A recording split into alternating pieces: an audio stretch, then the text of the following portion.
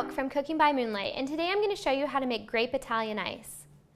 Grape Italian ice is a really great dessert in the summertime. It's absolutely delicious, it's very fruity, and this one's super simple to make. So I'm going to take this can of grape concentrate and pour it right into my blender, the whole thing. Next I'm going to add in 2 cups of water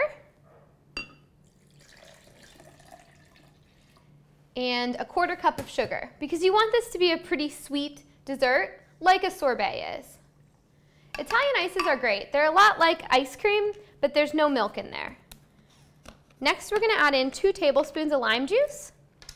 This just gives it a little extra tart flavor and keeps it from being overly sweet.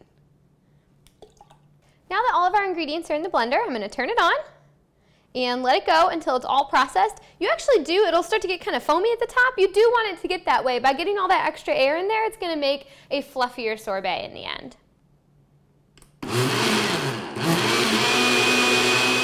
After everything's all blended up, you can see how foamy it gets. It's exactly what we want. That gets lots of air in there, which makes it nice and fluffy when it's done. I'm going to pour mine into a small baking dish. You could definitely pour it right into an ice cream maker if you had one. I don't have one available today, so I'm going to put it in a dish and put it in the freezer and teach you how to make it without needing an ice cream maker.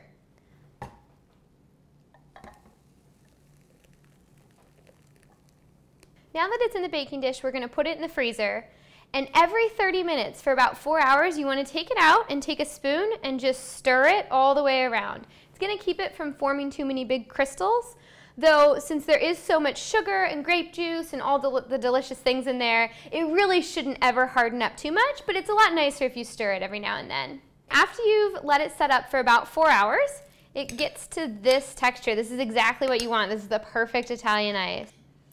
I'm just going to scoop out some for me. Put it right here in my dish. Now that is a fantastic summer treat. It has such a good flavor. You really have to try it. And it's super simple. You don't even need an ice cream maker. I'm Liz Houck from Cooking by Moonlight, and this has been how to make Grape Italian ice.